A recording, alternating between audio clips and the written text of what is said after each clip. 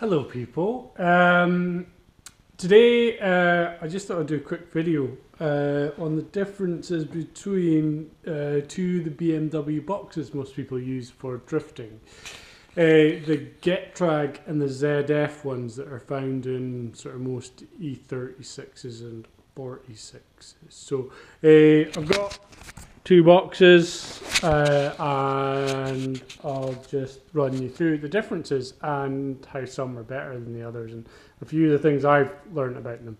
Okay, so to start, what we've got here, first we've got a Getrag. So as you can see there, Getrag written on the side, and then over here we've got ZF. And see you've got the different logos. Now what I have is I have a Getrag in that. I had it start, and I've had it for ages. Like I've had it for about a year and a half, maybe even longer. And it's had a lot of hard work. But the one I've got has started to pop out of third gear. Now, people say, all right, well, time to upgrade. I kind of need, this has lasted me a long time. So I'm going for another one of these, but I have a ZF, a spare box that I'm going to be using for my S14. So it's got a conversion from a 1UZ to a ZF. So I just want to keep that one as a spare, but I thought since I had the both, I would show you the differences and the similarities. So if we start at the front, here's my cooked clutch. Right, this is a clutch that came out of my ZF box. Now this is a clutch that came out, this is the clutch that came out of the Getrag. This is the clutch that came out of my ZF box.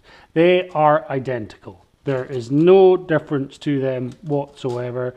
You can just, looking at them, there's no difference whatsoever. The size of the things are exactly the same. The teeth, you can just see they match up perfectly. So this, you can have a ZF clutch and a thing.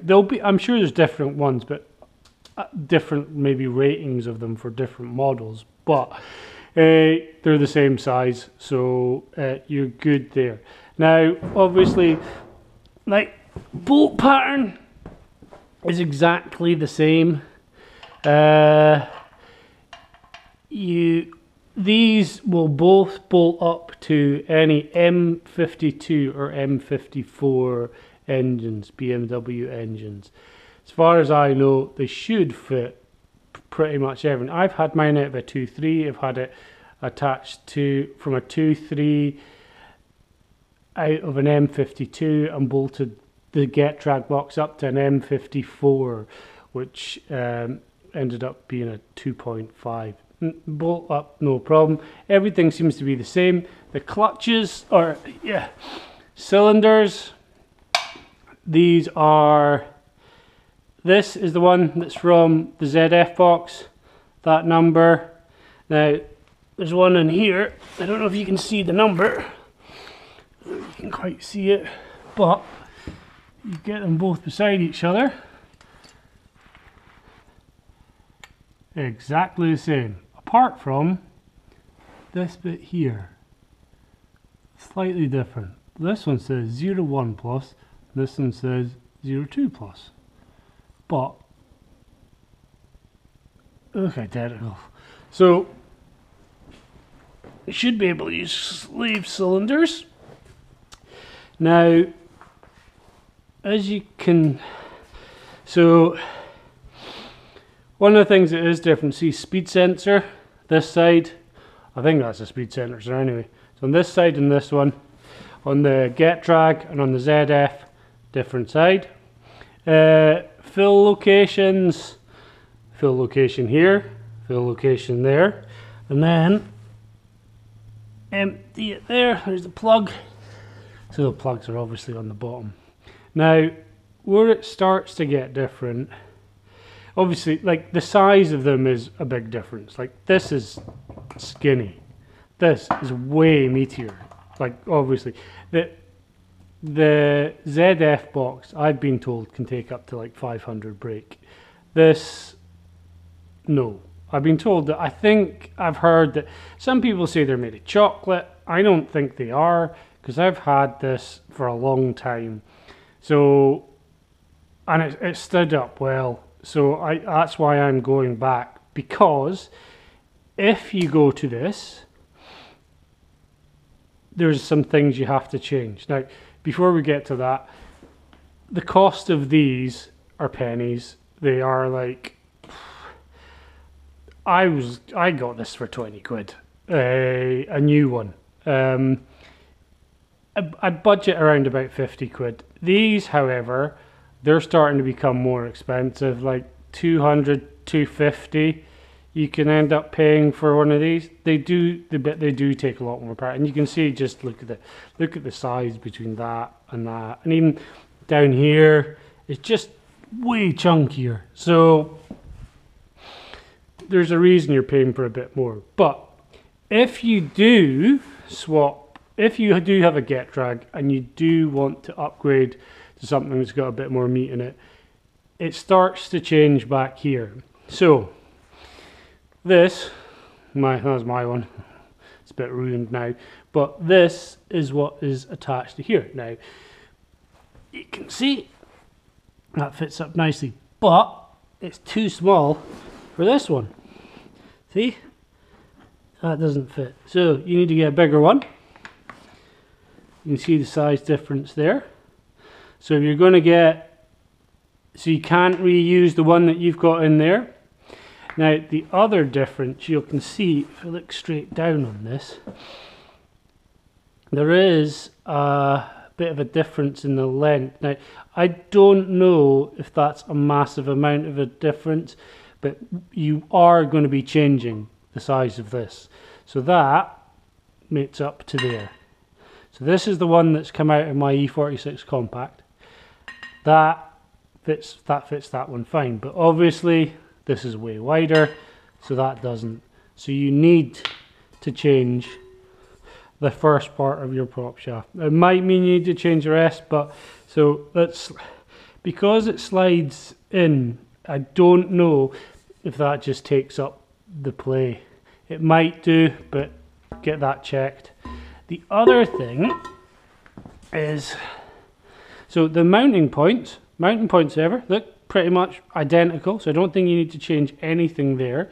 Like it's so small. If you did, I wouldn't have thought. So you should be able to use your whatever was in there. Yeah.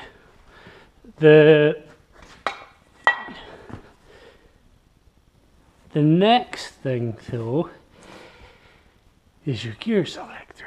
Now, if I get this bit of pipe, I've lined up the front of these so they are parallel. Now, I kind of line it up here. That's kind of just going through the center of there. It's a bit further forward. This isn't the mosaic gear thing, but it is a bit further forward on here. So that means that, I don't even know what you call this, but this is what holds your gear stick in position. So if you put this in, your gear stick is going to be pushed further back in the hole. Now what can then start to become an issue is the difference, because this then also has to fit in. Now, if the difference between these moves too much, you're going to end up with your gear stick at like stupid angles. So it can end up with your gear stick really set back, really pushed forward. Now you get different sized one of these. Now, depending on if you're putting in a compact, a saloon, the hole your gear stick goes in will be in, or could be in, different positions. But you need to check if you need a different one of these. Like This is the setup I've got, and that works fine on with that. But if I stick that in there now and put it in, see, I've got quite a bit of, it's laid back a decent amount more. So these things you need to consider. You might need to consider that, you might need to consider that, and you definitely need a new one of these and a new one of these. But otherwise, and you should be able, I'm pretty sure OEM parts, I don't think you could cut this if you really needed to, but you can probably just find BMW versions that will do it. So, done. Hope that was useful to somebody. Just thought it might be quite useful for people to see things side by side and actually see what they are, instead of looking at pictures and trying to look at the difference between things just through Google image search, which is the way I tried to do it. Right, thanks guys.